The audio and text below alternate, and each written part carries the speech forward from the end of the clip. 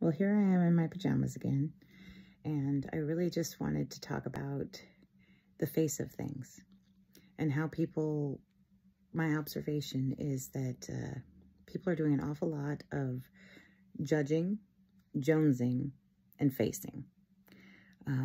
The judging, it's obvious.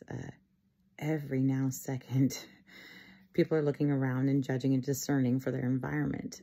But then people take it to a level and start saying, mine's better than yours, mine's bigger than yours. I'm jonesing after yours, which is the next thing in the programming. And when you step outside of the programming and observe your world, you may see like a million tiny little places where you are spending your energetic currency, your true value.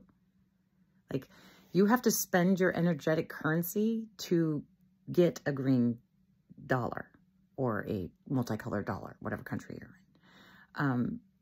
You have to do that. So your energetic currency is your value. So with that value,